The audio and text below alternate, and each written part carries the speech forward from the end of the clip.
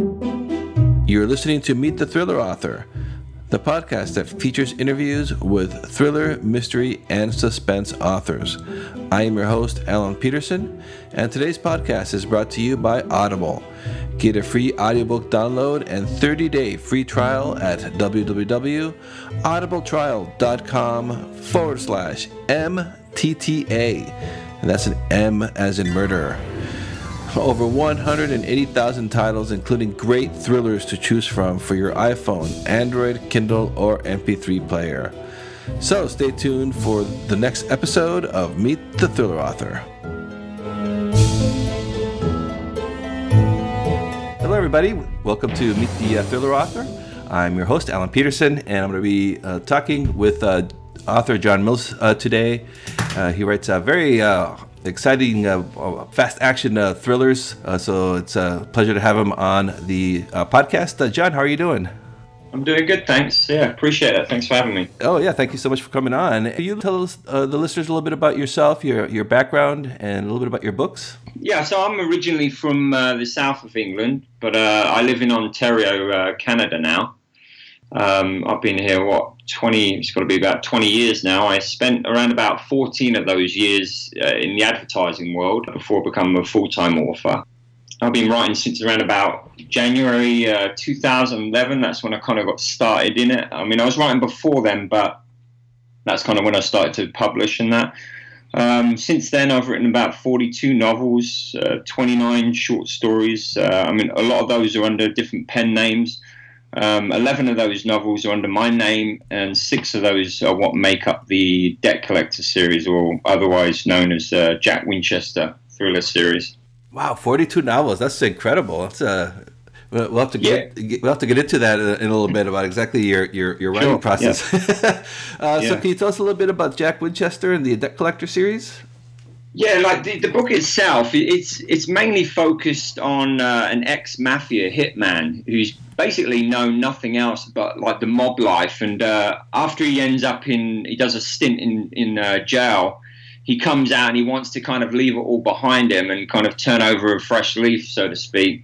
And so over the course of the series, he's basically looking to make amends kind of for the wrong in his life by helping others. And obviously, you know, that's not as easy as it ends up being. But yeah, so that's mainly what the bulk of it is. There's 6 books in this series so far. The first novel picks up when he gets out of jail and he kind of wants to walk away from it all, but he realizes it's not an easy task. You don't just walk out of the mafia after you've been in for years killing people and so forth. So he ends up coming to an agreement, or at least, you know, somewhat an agreement where he's going to take on one last job. And he ends up going to a small town in Maine, somewhat to clean up the mess that landed him in prison. And so he goes there to deal with the guy and find some money. But when he gets there, the guy's missing, and so is the money. And so it really deals with kind of actions and consequences and trying to adjust to a life, beyond all that you've ever known. And learning to trust others in the process when your entire life you've always kind of kept people at an arm's length. Yeah, that sounds like a fascinating series, and your books are selling very well. How's been the feedback and the reader response? Has it been exciting? Yeah, I mean, initially, when I first put out The Debt Collector, I never saw it as a series. I was going to do this first book, and it was going to be focused on the town called Rockland Cove. And I was if I did end up doing other books after that, it was going to be, you know, a new character appearing in Rockland Cove. And initially, it was just going to be him. But once I got to the end of it, I kind of had a feeling that I wasn't kind of done with that character. I kind of was kind of interested as to where it would go next. You know, what would be the response of the mafia, and you know, basically what are the consequences of when you try to help somebody. And so, yeah, I mean, when I first put out that book, it was one of those ones where I put it out and it did all right initially, but then it kind of, you know, there was crickets, and I'm thinking, God, what's going on here? And it, you know, like a lot of other authors, you'll put out a book and sometimes it doesn't initially take off. And so you either think, well, that's maybe not kind of, one to follow on with. And so you move on. And so that's kind of what I did. I moved on to something else. And then I kept the character was still in my head. And I'm thinking, you know what? I don't care. I'm going to write another one in this series. But this time what I'll do is I'll put the first one free and I'll put the second one out. And that's when I started to see a shift. So I saw people started downloading, obviously, the first one.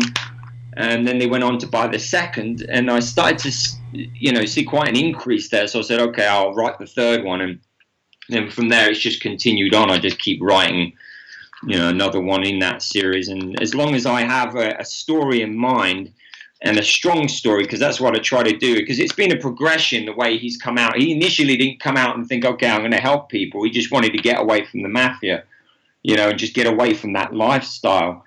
But over the course of the books, that's kind of, he's transitioned into that. Yeah, that's great, and the reviews have been fantastic. I was just going to look at them now. So yeah, that's exciting. That's exciting, and to think that you were like almost thinking about maybe not continuing on the series, but it was kind of the character wouldn't let you go. I think that's pretty cool. Yeah, and I think as well. I mean, with any author, people always want. I mean, most people have the authors that they like in mind, so they already know that there's certain authors that they like, and so jumping onto a new stories or a new series with an author that they're not familiar with, yeah, it can be a bit daunting and that. And so I think that's where that free book comes in handy. And now I don't use that with other series that I have. I mean, other times I'll just go in at 99 cents and it just does well for a few days, and then I put it to $2.99 and it's fine. But depending on what book or series that you're writing, yeah, it may work to test, the waters at free, to put the first one free. Is the first one still free on Amazon? Yeah, no. Yeah, and for as far as I know, I'll leave it. Leave the first one free because it just keeps bringing people in. I give it away as well on my through my site. So yeah, I noticed that on your website. If people want to check it out, you're giving them a couple books for free for joining your newsletter. Yeah, the other one is the Undisclosed trilogy. That was originally my very first book that I kind of published and I put out there. And, like a lot of authors, you put out the first book and you think it's going to be a runaway success. And then, you hear crickets and you think, dear me, what the heck's going on here, But, it's done all right. It's just, it's a different audience. It's, caters to kind of the young kind of audience, the YA audience. And, as we know, a lot of them are not the ones who are usually buying books. It's a lot of people kind of, at least from what I can tell. I mean, I tend to find that there's a lot of more people over the age of, say, 25 or 30 that are buying books. And, so I give away that one. It's still a good series. It's a good series. That first book took me about 6 or 7 months to write.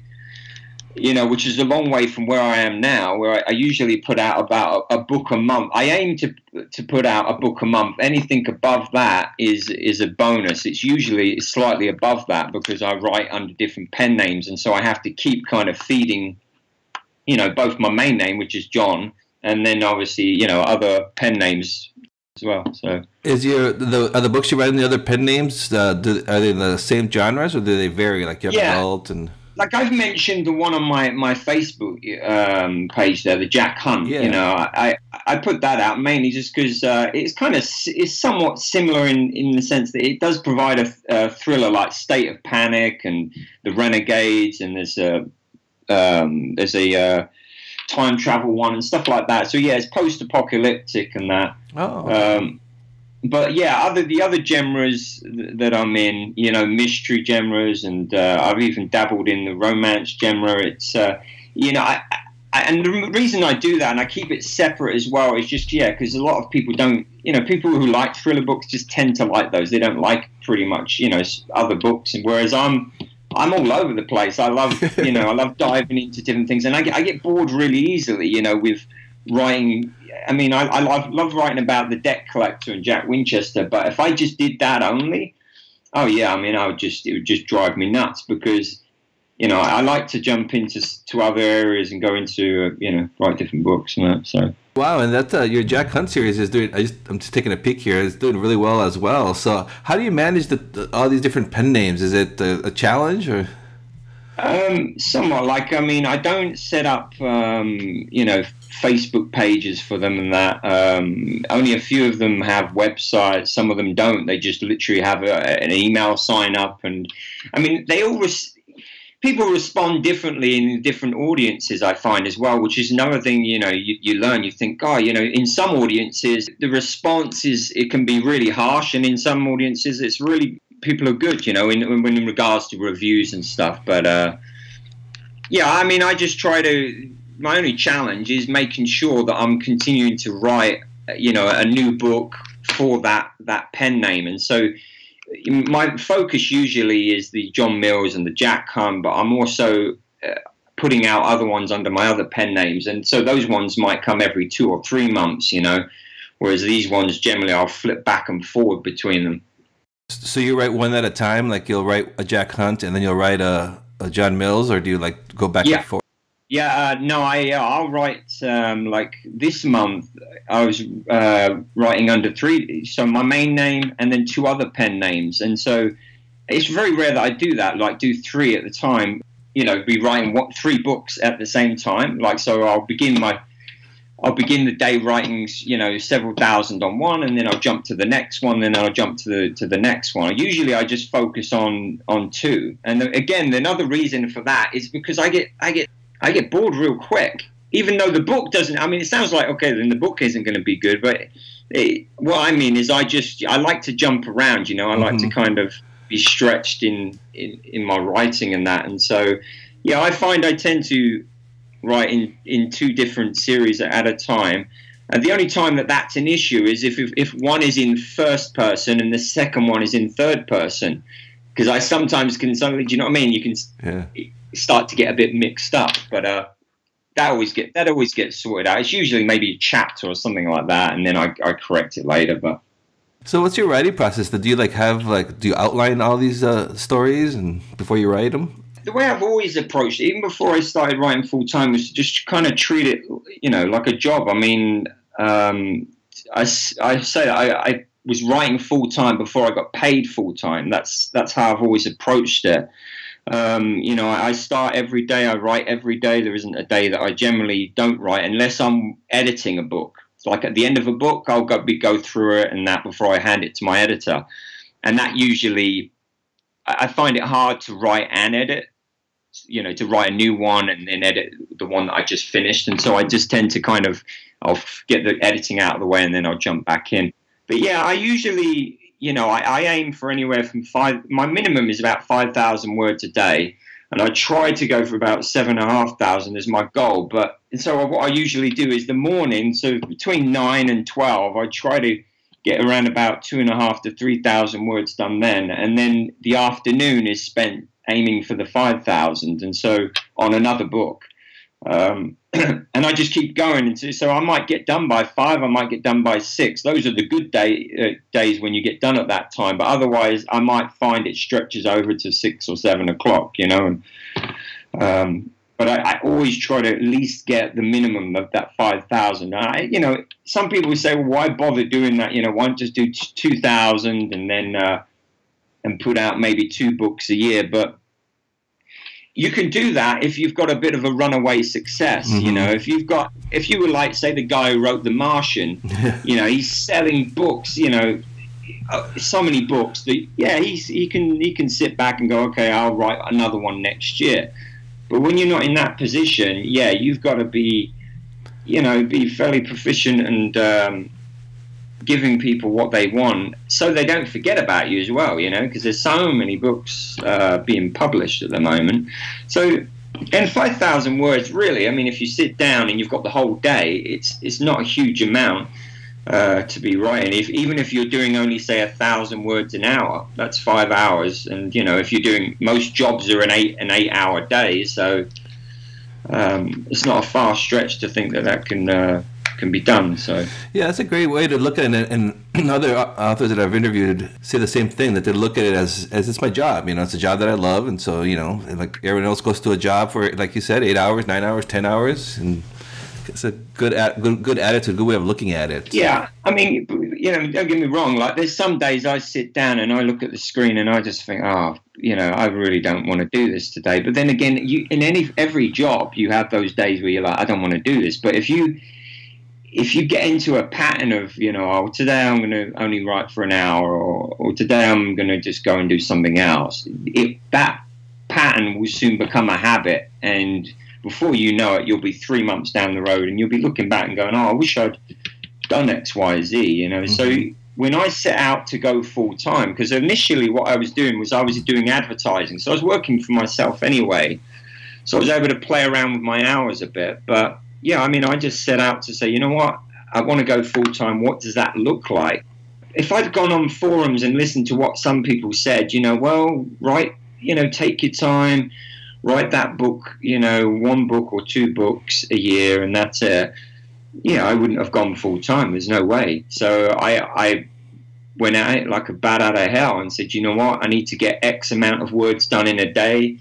And I approached it like that. And so when I write and I don't edit when I write. So I just plow all the way through and get all the words done, and then get that first draft, which I call my vomit draft, because it literally is. You're just getting out the story, the nuts and bolts of the story. It doesn't look pretty at the end, but that's where when you go over the second time, you can start to take pieces out, add in more description, and kind of hone it and make it what it is, the final result.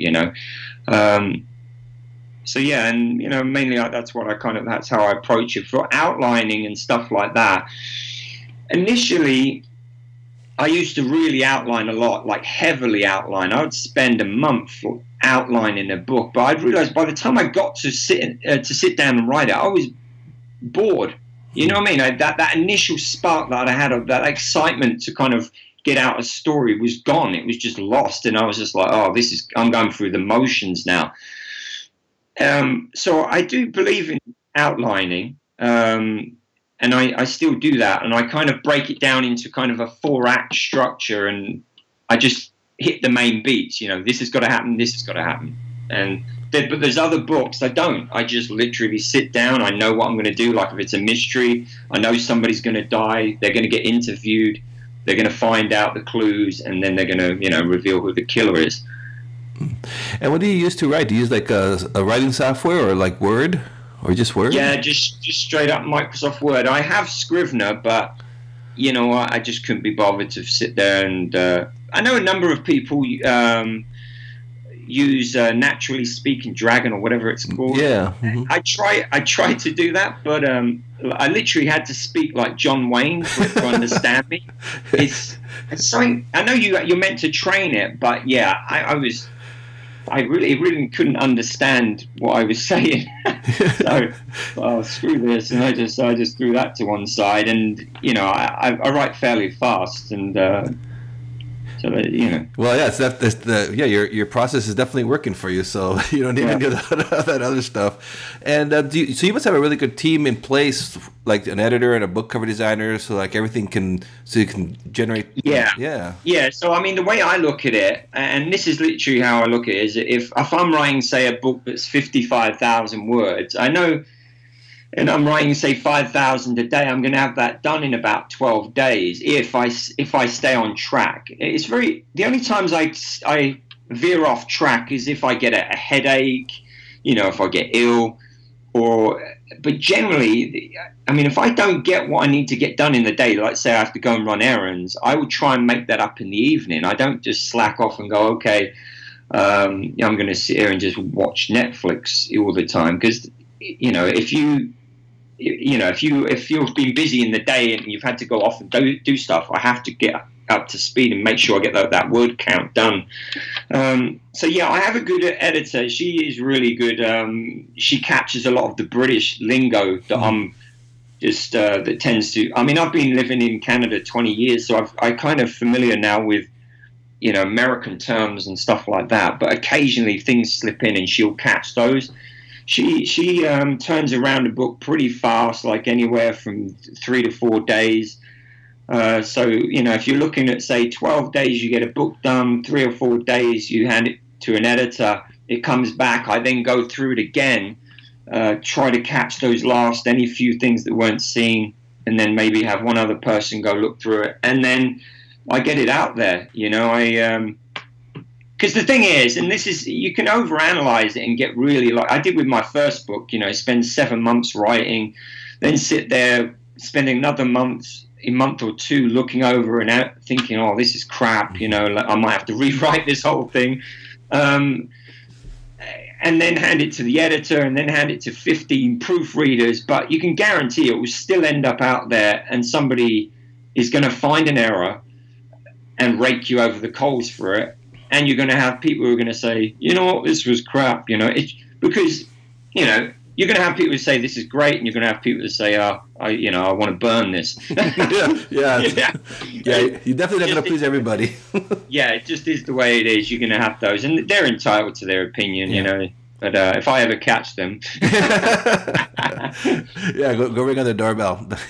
Yeah, exactly. Yeah, that was that movie that Silent. Was it Jay? I can't remember the name of it, but at the end of the movie, they were ringing all the doorbell of the people who wrote bad reviews, and they're like beating them up. It was kind of funny. Anyway, so do you? That's something that's so fascinating. So you don't have like beta readers and all that stuff, because you need to be really efficient. Yeah, I mean, I'm probably people are going to go, well, I'm going to read his and I'm going to find all the errors now. But no, I think the more you write, the more you work with an editor, the more you start to find those mistakes. You correct your own mistakes to some degree. I still work with the editor. She is very good at what she does, and she catches a lot of what I do. So once I finish the book, I read through it. I fill out, descriptions, and I find those glaring errors, and I usually put it into a different format, and I recommend that to anybody. And that kind of goes back to when I used to do advertising for people. I'd finish writing a piece for somebody, and then I would put it into PDF or EPUB and read it in that format, because there's something about seeing it in a different format helps you see those errors. Anyway, so I'll go through it, then I'll hand it to my editor. She goes through it, comes back to me. Then I'll go through it again, and then, as I say, I might hand it to one more person. But beyond that, I don't have a whole ton of people. I just don't. If I did that, I'd be so behind. It's just like, move on. And so far, it's working. The process is working for me. And I have a guy who does my covers. He does my covers. The only ones I didn't get him to do was the State of Panic ones, which was quite interesting, because when I did those, I don't usually do my own covers, because, as you know, it can end up looking pretty bad. But when I did the State of Panic, I kind of had a rough idea of what I wanted it to look like. And so when I put that out, 3 or 4 days later, I'm thinking, oh, this book isn't picking up steam, and then it suddenly started. And so I went back to my guy. I said, can you make me covers? And he's all right, I'll go ahead and do it. As he's making the covers, the book starts picking up, and then it really starts taking off. And then I'm like, well, God, all right, I'm just going to stick with the covers. And so that's what I did. And so the covers he made for me, I'm now going to use in a new series that I'm releasing in December. And it's in the post-apocalyptic. So that goes to show you is, these people that say always get people to do your covers. You know what? It depends. I mean, you might hit a home run, you might not. Yeah. So you did those State of Panic covers. The first, you did those yourself. I did those myself. Wow. And, my goal was just to have something that was simple and that had some blood splatter on there. Yeah. And that was it. And it stands out on Amazon. And that's kind of what I would do. But the other ones, I had the guy who, my cover artists do those. So well, no, you're the ones you did yourself are good. They don't look at all like you said. Sometimes when authors doing themselves, they shouldn't be doing them. But yours look good. Generally, rule of thumb is I would say that most people get somebody else to do them. Yeah, like me. You're a bit mad occasionally, and you kind of maybe give it a go yourself. Yeah. No, I'm glad. That's why I asked you about the beta readers. I'm excited to hear you say that because I've decided to cut them out. And if my beta readers are listening, I really appreciate them helping me they're helping me for free. But I got overwhelmed because then I would have like 5 Word docs with comments and messages, and it was just so now I'll never give up my editor and proofreader, but I'm not using beta readers anymore. Yeah. And there's a lot of people, I know there's a lot of people that that have this big ARC team in place and that, and I have people who are available for that, but I really haven't used that. And a lot of people say, well, you're shooting yourself in the foot because you're not getting those reviews straight out of the gate. But from what I've seen, because Amazon is, clamping down on those folks, a lot of folks who are putting out a book and then one day after suddenly they've got 100 reviews sitting there. And whilst that somewhat looks good, I've noticed, I don't know what it is. Maybe I'm wrong in this. It's just kind of what I've noticed, that sometimes not having as many reviews gets people to look at your book just because they think, oh, this is new.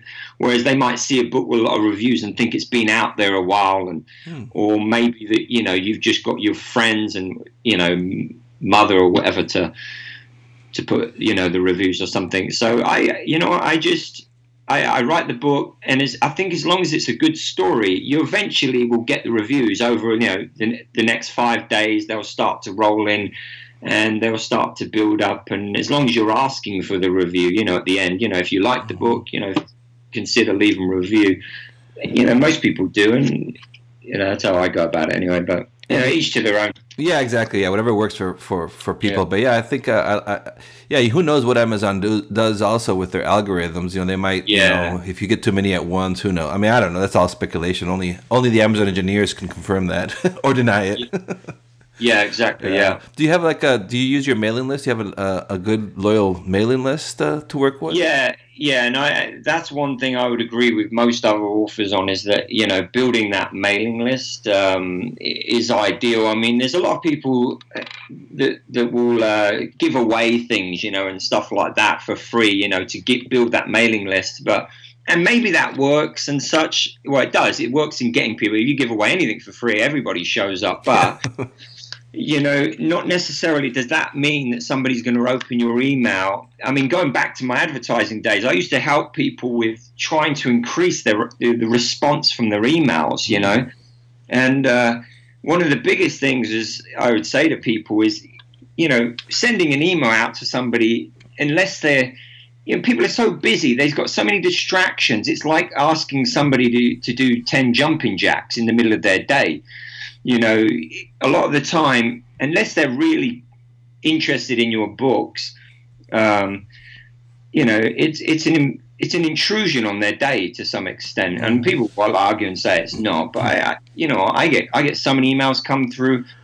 There's only so many that you can open in a day. So yeah, most of the time, if you're giving away free stuff, you're going to gain a nice big list, but whether or not they open and whether or not they click and whether or not they buy are, is something that everybody's aiming for, everybody's trying to go for. But a list of readers, a small list of readers who bought your book and signed up because they liked your book is going to be a lot more valuable than a big list of people who just signed up because it's free. So that's and I think as well, for every say 100 readers you get to sign up, maybe only 50 of those realistically are going to open your emails. I don't know why that is. It's just that, just in the advertising world, people know that for every X amount of readers, you're only going to get a certain percentage that are going to open up. Now they'll say, there's tricks to kind of to encourage people to open up, better subject lines and better first, the first line of your email and stuff like that. But ultimately, the other thing is delivery, delivering of emails. Not all those, a lot of emails sometimes just end up in people's spam boxes, or if they've signed up using their Facebook, through Facebook, that Facebook email may not be their main email. I know the one I have isn't. It's not my main email. So if I use that to sign up, I wouldn't see it. Because I never check that email. Yeah, and I'm one of those I have a separate email for newsletters too that I check maybe a couple times a month versus my main email address. Yeah, yeah, exactly. And the same with the same with pen names and with forum online. I mean, it's just because there's so many places you can end up getting spammed. It's just I guard my main email, the one that we communicated on. I guard that with my life. That one. Yeah, it's kind of funny. Otherwise, you just never find the emails that you need to see. Yeah. So when you started writing, were you a fan of the thrillers as a reader before you started writing them? For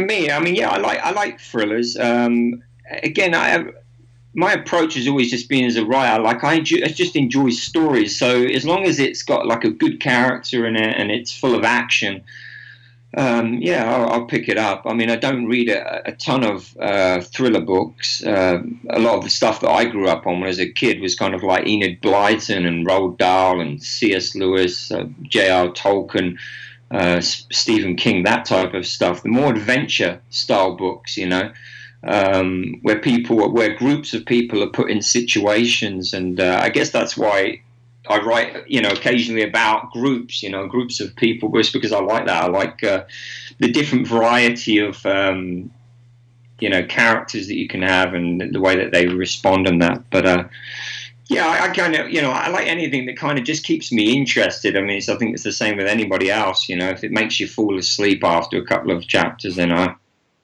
put it to one side. All these stories that you're writing, do the ideas come to you like quickly, and do you like jot them down, or how do you manage the ideas for your stories? Yeah, I think the same with most people. I mean, my stories kind of will come from like an idea. So, for instance, for The Debt Collector, I'd actually watched a documentary about somebody who was in the mafia, and he killed for a living. That's all he did, and it was a prison interview. And, they asked him, do you regret any of the murders that you did? And he's like, no, I don't regret them. I feel nothing, But he was married all the time. His wife didn't. I don't think his wife even fully knew what he did. Or if she did, then she didn't ask. The only regret that he had was in regards to his wife and his kids and what pain it may have caused them. But he didn't regret it. But the thing was, the question that came was, if you could have avoided this lifestyle, would you? And he said yes. And that was the spark for The Debt Collector. I thought, what would that look like? If somebody, because let's face it, we're a product of our environment. We are a product of our parents, the country we live in, the people that we surround ourselves with. And if all you've ever known is the mob and the mafia life, how do you walk away from that? Your whole mindset, the way your actions, the way you view people is from a very a specific type of way of looking at life. And so, I was intrigued by that. And I thought, well, what does that look like? If you could walk away from the mob, what would that look like? And that was the spark for The Debt Collector. For State of Panic, that one came because I was looking at, different post-apocalyptic, scenarios that could happen, and I began looking at the nuclear one, and I thought, well, I started, well, who would attack America and so forth and that, and then I started looking at Russia, and then I looked at what the Cold War, what was happening in the Cold War, and I come across an article about these nuke bombs in suitcases and how there was like 84 of these that went missing. And the FBI is still looking for them, and they think that they ended up on the black market, but they don't know whose hands they could have ended up in. And so, I thought, well, who could those have ended up in? And so at first I thought, regular terrorists. But then I thought, well, that might hit a bit too close to home because a lot of, obviously a lot of terror attacks and that. And so I started looking at the, white supremacist group. Now, there's a whole bunch of them, people out there will say, well, they're not very large, but, they're out there. They're just not, and they're not on the news all the time, and they maybe not, you don't bump into them all the time and that, but they're out there. And so I thought it'd be interesting to kind of play with that story of having it end up in their hands, and, I took some liberties with the number of people, the number of white supremacists that ended up in that town. Now, they came there for a rally. But I've had people say, oh, well, there wouldn't be that many. Well, it was there. They were there for a rally. 100 people or 200 or 300 people showing up isn't much if you look at some of the rallies that have been held. And so, I mean, and ultimately, at the end of the day, I think, you know, we kind of take liberties. Yes, I try to make it as believable as possible, but we're in the entertainment business, you know, and if you look at Hollywood, they're constantly taking liberties, you know. I think it was somebody approached Mel Gibson after he did that one movie. It was called, it was about that culture down, I forget what the name of it was. It was down in South America or whatever. Oh, yeah, Apocalyptus or something. That's it. And they approached him and said, hey, you know what, this isn't accurate. And he said, you know what, if you want accurate, go watch a documentary or read a biography, you know. We're in the entertainment business. And so, yeah, you know, you try to make it as entertaining as you, as accurate as you can. But, you know, if you made, and I think this is why Hollywood takes liberties, is because if you made it as believable as possible, a lot of the stories that were told would be as boring as hell. Yeah, it's fiction. You know, exactly. I mean, police work, you know, is 90% paperwork. You know, it's somebody once said to me, it's hours of boredom and seconds of sheer terror. So that's the reality of it. Yet, obviously, in Hollywood and in books, you want to give people a good time, and so yeah, you take liberties, and sometimes, you know, you still get those people who show up and they're looking for, you know, you to be completely accurate. But, you know, well, I try to use that to my benefit and go away, and then the next time write something as accurate as I can. But at the same time, I still take liberties. To hell with it. And do you put in a lot of research? You can get lost in research. Yes. That's the part I think a lot of authors enjoy. At least I do. I love looking into it, and I could sit there for hours browsing online and picking up the phone and, you know, contact like a police station down in a place to find out information. But, you know, at the end of the day, a lot of people won't even notice that research. You know what I mean? So it's like you think you've put in something that's really kind of believable, and nobody notices that. They don't really realize that is quite believable. But so I put in research, you know, as I say for the you know, the debt collector. I looked at the mafia. I looked at kind of some of the ways that they killed people, and you know, I looked at the area that he was going to be in, the town itself, and some of the procedures that the police would take, and that, you know. But I try not to get too into it. I write down some of the main points, and I ask myself, what do I need to know, you know, to get this story out? What is the most important? And that's how I approach research. So yeah, I'll jump online or pick up the phone. What are you writing now? Well, I wrapped up one of the debt collector books, and the next series that I'll write under my main name will be a CIA thriller, and so it'll be kind of like an ex-military guy. And it'll be kind of CIA based. The ones that I'm wrapping up at the moment are under the Jack Hunt. There'll be 2 books that will come out under that in December. That will be one will be a sci-fi that's set in space, like a military sci-fi, and the other is post-apocalyptic. And it will use the covers that I originally should have used for my State of Panic books. Yeah, that's good. You're not wasting any resources. That's smart. Yeah, exactly. And you know, and I try to stretch myself as I can. You know, like jumping into different genres is a little bit tricky because you can do it and it doesn't work. But then, you know, just because it doesn't work the first time doesn't mean it won't on your next book. And do you like spend a lot of time like are you like, do you have a big presence on Facebook and Twitter and all that stuff, or are you just focusing on reading and getting books out to your readers? Yeah, like, I mean, I don't go through a lot of, you know, sending out a lot of them. My Twitter is mainly used for kind of, you know, things that I come across that I find interesting in my own personal interest, really, more than my books. Occasionally I'll put my books on there, you know, like, you know, say this book's just come out. The Facebook is mainly just for my books. At one time I did have it as, you know, I used it for other things, but yeah, mainly now it's just for books. And yeah, as well, I think most of us know as well with Facebook, it only reaches so many people. At least, you know, when you put out a post, you can have a lot of people that are following you or have liked your page, but not a lot of them are going to see it because they're trying to push to get you to use their advertising. Yeah. Which is just just makes sense, doesn't it, from the point of view of them? Yeah, that's why Mark Zuckerberg is a billionaire. Yeah, exactly, yeah. Yeah. Okay, well, I'm not going to take too much more of your time here, John, and just so people, and I'll have links to your website and stuff on the website, but your Jon Mills site is johnmills.com, and that's John, Jon. Is that right? Yeah, johnmills.com, and then the Facebook is, I think it's author Jon Mills, and Twitter is just Jon Mills as well, yeah. Okay, I'd like to encourage the listeners to go there because you can get a couple of John's books there and you can check them out. And, well, also on Amazon, the Debt Collector. But yeah, that's awesome that you let people to check out your books for free.